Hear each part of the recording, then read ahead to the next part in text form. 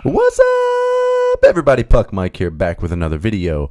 So it has been 1 year since I started collecting hockey cards again, since I bought my first box of hockey cards. I think it was this one right here, this 2019-2020 Upper Deck Series 1 retail.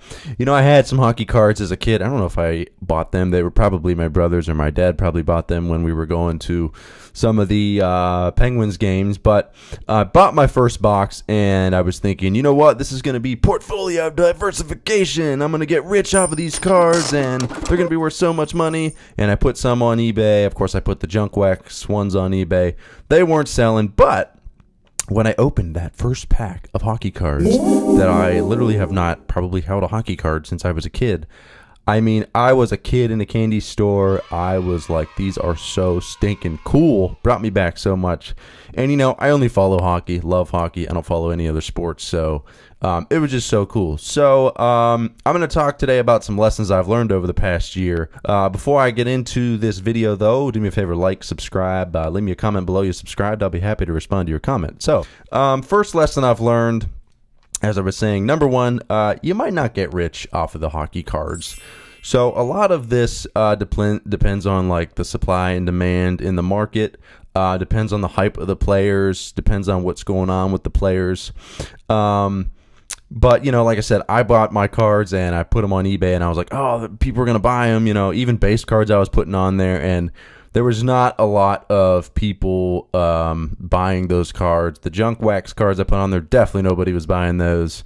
I mean, with the base cards, you might get, what, 99 cents if it's not like a McDavid or a Crosby. Even those ones, you're not going to get a ton for some of those. So I quickly learned, like, wow, I'm probably not going to get rich off of these cards. So that leads me to the second point. You have to know why you're collecting, what you're doing it for.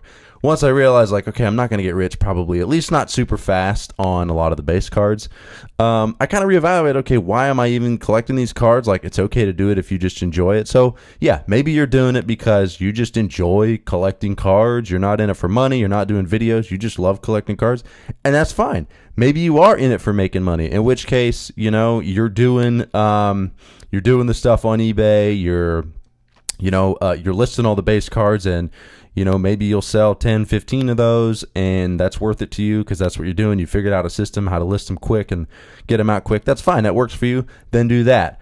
Maybe you're doing both. Maybe you're trying to collect. You know, you're collecting your team. You're collecting your certain players. You know, maybe you're like myself. I've developed into, yes, I have collections. I have collections of a lot of players. Like I'm holding on to some McDavid stuff, holding on to every Kaprizov card I pull, stuff like that. But, you know, in the hopes that maybe I'll sell that collection someday.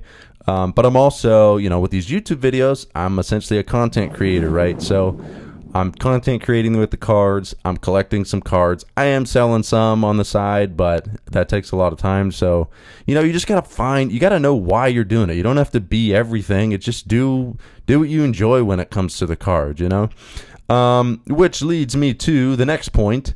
You don't need to open every product. Okay. So I was doing this at the beginning too. Like, when I was getting back into it, I was like, oh my gosh, there's this product, there's MVP. Oh my gosh, there's Series 1, there's Series 2, there's the Ice product, there's this. Oh, it's so expensive, but I need to open everything. I'm going to miss out on it.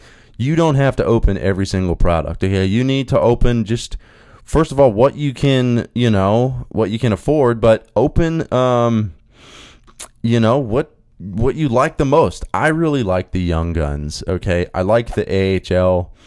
And the like early type, I think this is actually like is this a CHL? Yeah, this is a CHL. I like stuff like this. This is an auto of Jordan Froska. He was just signed by the Penguins, you know, and it's an early auto. It's a sticker auto, but, you know, he's got some potential, I think. He tore it up in I think it was the OHL last year. So, I mean, just, you know, just collect what you like. I mean, you'll learn as you open more stuff, like, oh, I really like these. And it's okay to not, I mean, some of the Upper Deck products are pretty ugly in my opinion. So, and I did a whole video actually on some upcoming things that I'm going to be opening up. So check that up there in the right-hand corner. But yeah, just open what you like. You don't have to open every product every year. You can switch it up every year. Oh, next year I'm going to try this one. But you don't have to open everything all at once every year. Number 4 thing I've learned. Checklists are intentionally confusing by Upper Deck.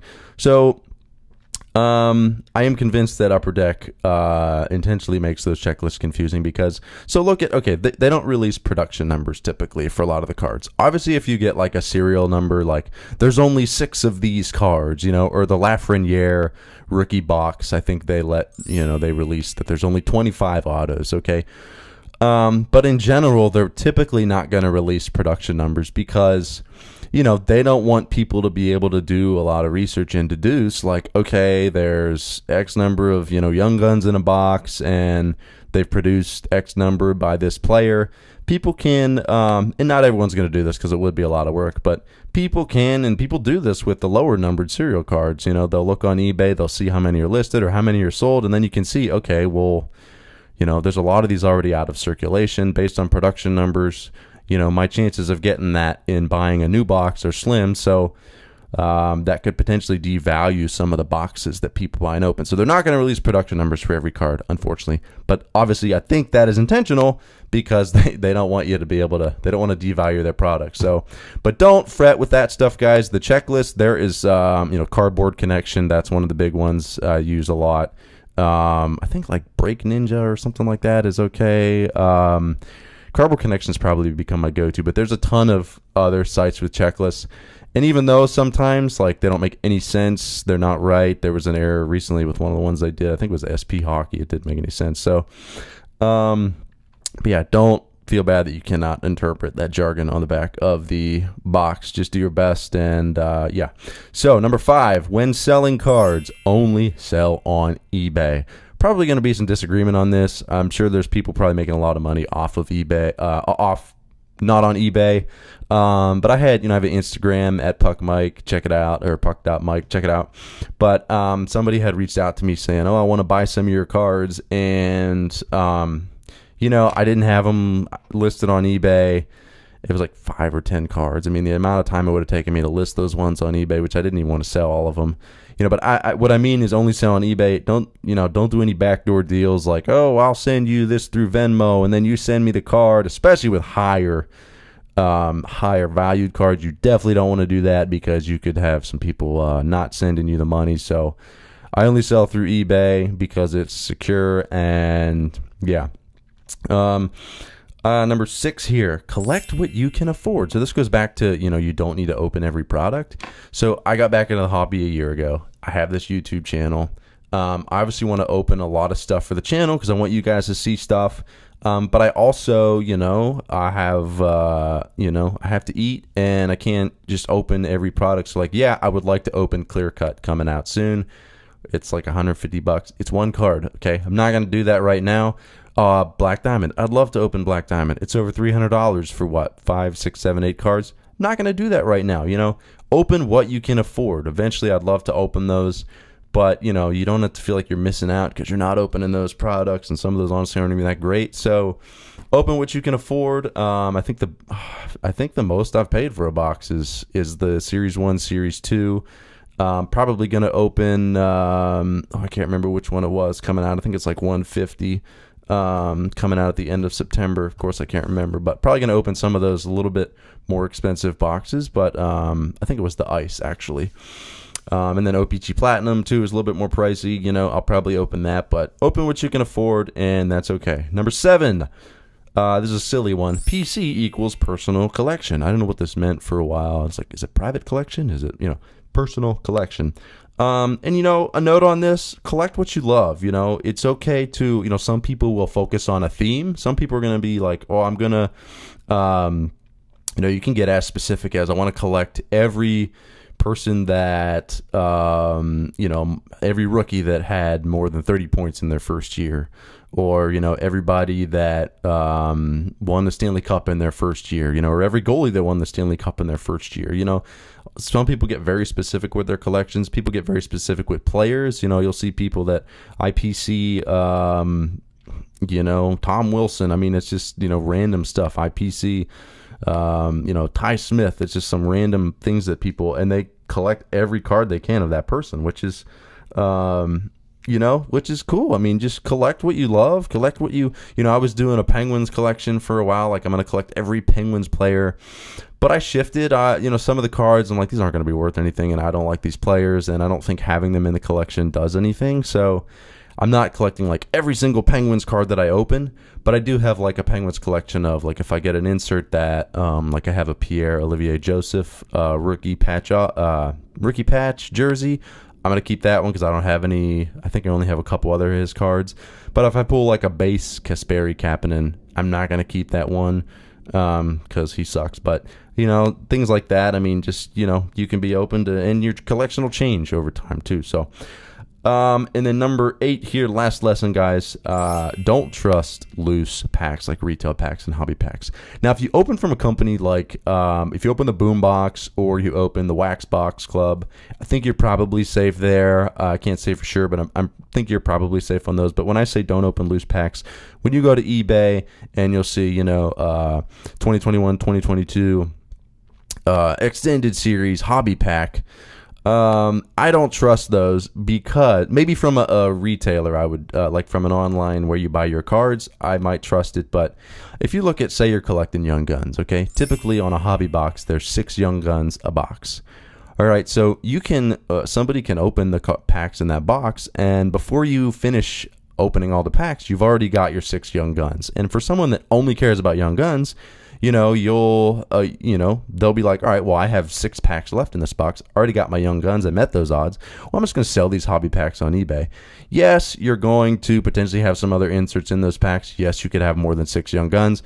But, you know, your chances of getting any inserts, especially when it comes to Young Guns, in those packs that they sell are seriously diminished because they've already opened most of the box. But you don't know that, though, and they're not going to tell you that, of course. So I don't trust loose packs like that. I might buy them from a retail, like an online official retailer, official dealer. I'll buy them from like the Wax Box Club or the Boombox. But if I'm opening loose packs like that, like a random hockey packs break, I typically buy the box myself, and then I'll just break it myself, and I'll save those packs as loose packs and open them myself. That's typically what I do. But that's pretty much it, guys. Those are 8 lessons I've learned in the last year since I've been collecting. Of course, the last thing you got to do is just have fun with it. If you're having a terrible time, then maybe it's time to switch it up. Just have fun with it. Let me know what you guys, you know, what you do with it. I mean, if you have any insight into any of the stuff I've shared, let me know why you collect. If you got your own YouTube channel, I've actually enjoyed getting into the YouTube channel side of it. I initially was not. I wasn't going to do a YouTube channel initially, but I was like, you know, I could just open these on YouTube. This would be kind of cool. And, you know, I've grown the channel a little bit here. I'm up to over 160 subscribers this year. I just started it this year. So appreciate the support there. But yeah, just I'm having fun with it. I'm going to open some MVP I just ordered today, actually. I think it's coming out September 8th. Probably going to do Platinum there's a bunch of stuff that's supposedly coming out September 30th, but we know how that goes. So probably do Ice, probably do, what was the other one? Platinum, I think, is coming out. And it's, again, Series 1 next year is supposed to be coming out early November. I don't believe any of these dates. But MVP, though, seems like it's safe to be coming out fairly soon. So that'd be cool. I actually really like MVP. But thank you guys so much for watching. Let me know in the comments why you collect. Let me know who you collect. Would love to know. If you haven't subscribed already, go ahead and do that. And I'll leave a comment below you subscribed. I'd be happy to respond to your comment. But thank you so much. Appreciate all the support on the channel. And yeah, I'll check you later.